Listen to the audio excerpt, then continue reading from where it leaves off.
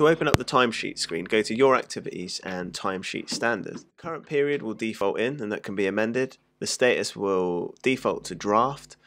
When you're ready to submit your timesheet, just ensure that's set to ready. Click Add to add a line, then enter in your work order. Your project will default in, and enter the activity. And then enter the hours worked for each day on that particular work order. And then continue to add as many lines as required.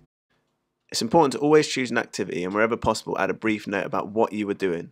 This will help with support invoices and issue resolutions. Days marked in red are weekends and bank holidays. And once you've done, press the Save button.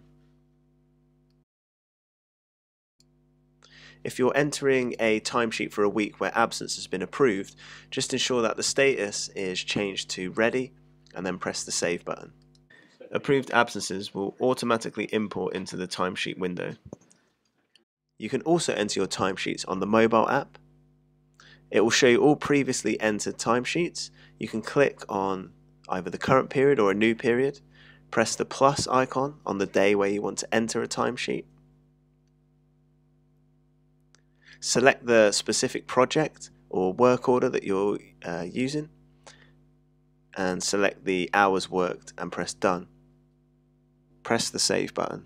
You can also view your timesheet horizontally for an easier view.